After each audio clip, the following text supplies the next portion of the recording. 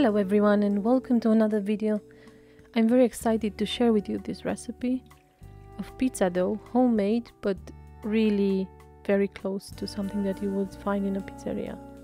We will start by making the pre-ferment called polish, and that is by mixing 300 grams of room temperature water with 1-2 grams of active dry yeast, which is 1/4 teaspoon, and 300 grams of bread flour, and mix everything well together, and we will leave this to ferment overnight in my case. I will show you later other options of timing.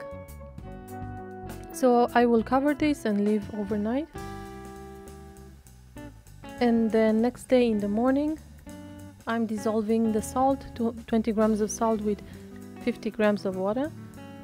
It will probably not dissolve completely, just do what you can, don't stress about it. And then to the polish I will add the rest of 200 grams of bread flour, and then this mixture of salt and water.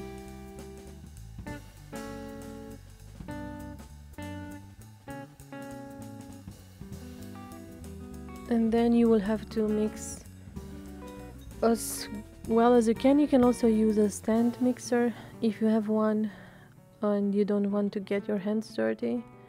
I would just pinch the dough and fold it, and it's gonna be a little bit difficult at the beginning because it already developed gluten strength while sitting at night, but mix it as well as you can so that no lumps are left and all the flour is incorporated. You will get this kind of sticky dough that you will form in a bowl and then cover and let the rest for 30 minutes. I'm cleaning here my hands with the spoon. This is maybe the trickiest part. You have all this dough on your hands.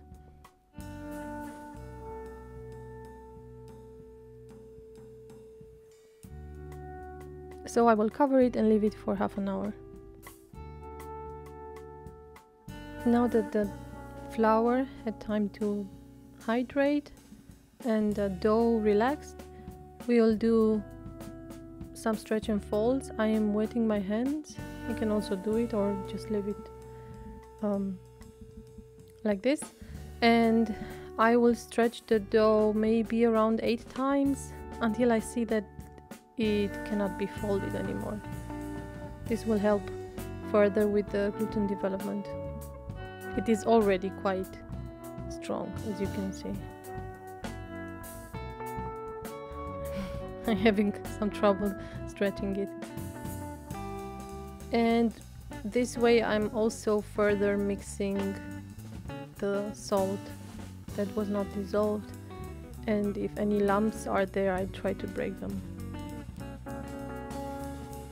And then I pinch everything in a bowl, as you can see here, and this dough I will leave it to further ferment an hour and a half. It also depends on if your room temperature is higher than mine. I don't have a very high temperature in my home. It might ferment in 1 hour, for example. Okay, I'm preparing now a rectangular recipient where I will keep the balls for the pizza. I'm also oiling the surface. Then I flipped the dough onto the oiled surface, and I divided my dough into 3 parts. You can also divide it in 4 parts if you want smaller pizzas. That would be for sure more manageable. And then I start forming the balls by folding it and then tuck it under. I don't know if you ever saw a mozzarella video, how they do it. This is something similar. You have to create some tension, surface tension. And then I put them in the recipient with the folding side down, and I do the same for the rest of the dough, as you can see. And I leave quite a lot of room between them because they will extend a lot. I will leave this on the counter for another hour for them to start puffing up, and then, as you can see, they puffed up a little bit, and then I will transfer them into the fridge for the slow and long fermentation. This is quite a forgiving dough, and I think you can just adapt it to your timetable. So you can, for example, in the option 1, as you see, you can make the polish in the evening, and then in the morning do the mixing and the folding and everything, and then ferment for 24 or 36 hours as you wish in the fridge. Or you can start in the morning to do the polish, then in the evening you can do the stretch and fold, the mixing and everything, and then again leave it to ferment. So it requires a little bit of planning, but it can be adapted to your needs and when you have time. After 24 hours in the fridge, my dough is fermented and expanded, and I will leave it for an hour at room temperature to get a little bit warm. And I'm preparing in the meanwhile the ingredients. Here I have some mozzarella that I drained. I have a can of tomato peeled, and I'm just squeezing it and adding some oregano and marjoram and some olive oil and salt. I don't add too much salt because the dough is quite salty. Mix everything together, and that's my pizza sauce. And now, very important, you have to preheat the oven at the highest temperature that your oven can handle, and use the fan option so that everything gets very well heated. And I also use a baking tray that is inverted because I don't have a pizza stone, and this will get very hot in the oven while we wait. I chose to use this tray, which is made for pizza. It's a very thin material, but you can use parchment paper, that will work just fine. And now I'm just spreading some flour on the dough so that I can detach the 3 balls. And you have to do this carefully so that you don't deflate it. And I have prepared this little ball with flour. This will help you with the stickiness of the dough. And I flip it in the flour. Be generous with the flour. And then I flip it on the surface, and I only use my hands to punch it lightly in the middle. And then I flip it again, and then once more, and then I just try to stretch it lightly. You can put your fingers under the dough and stretch slightly, leaving a thicker edge and a thinner center.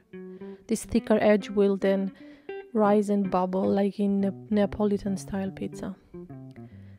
Then I transfer it to the baking sheet, or in your case maybe parchment paper.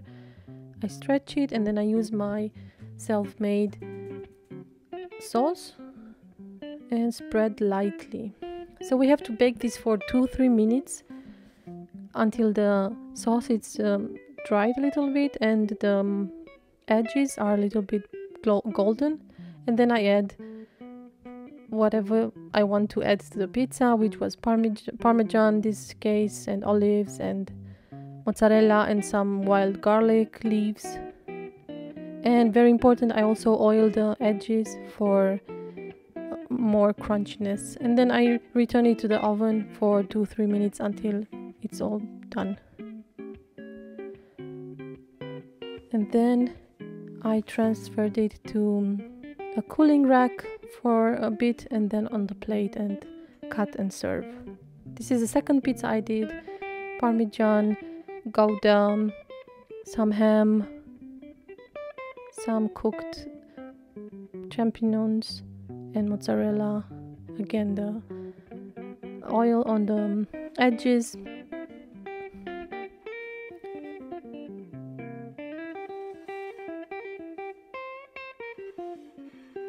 So remember, you have to cook first the dough with the tomato sauce a little bit, and then you put the rest of the ingredients, otherwise the center would get soggy. In this case I used some capers and salmon and some goat cheese, just to give you some ideas.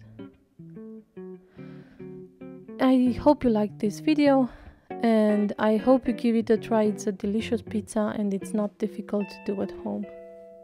Thanks for watching, and I'll see you in the next one.